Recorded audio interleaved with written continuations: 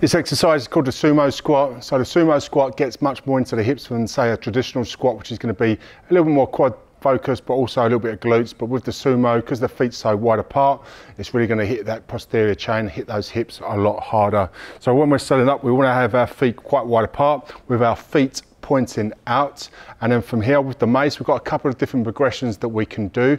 So the first progression, the beginner progression, is just to have that mace order position now, or the rack position, as we say with a mace. So usual cues apply with the rack, so shoulders down and packed down, elbows tucked into the ribs, okay, hands on the navel, stay as relaxed as you can, and then from here we just want to make sure that our knees track our toes, okay, and get as low as you can, keeping good technique. So it's a straight line between the crown and the coccyx. Keep the chest facing forward so you're not folding through the hips, okay, and then squeeze through the glutes and then drive up through the heels into full extension. So I'll just do a few reps of those.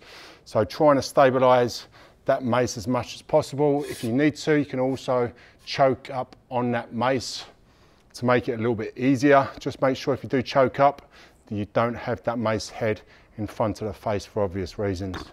Either have it slightly above the head or below the chin, okay?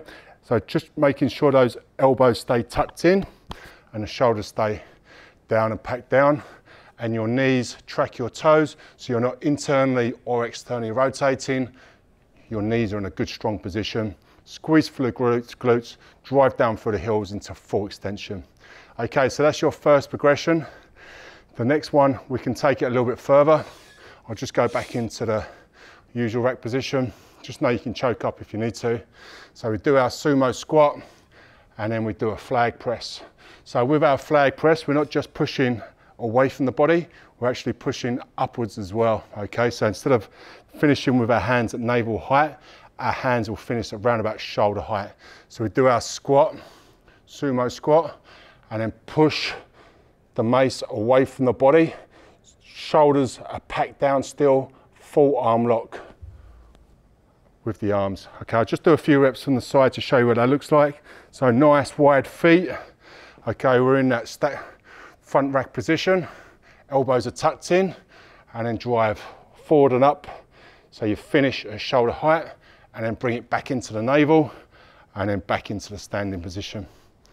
And then we can progress that one step further as well. So we start off in that sumo position, toes pointing out wide, and then from here we do our squat. So we do our sumo squat. This time I'm going to pivot off that right toe from here, okay, and I'm going to rotate around and then press out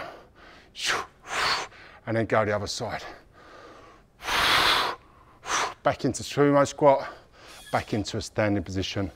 So by putting that forward lunge into the sumo squat, you get a lot more quad activation as well. All right guys, I'm just going to do a few reps now to show you what that looks like. So our sumo squat position, low squat down, rotate, press, back into the start, rotate, press, back into standing.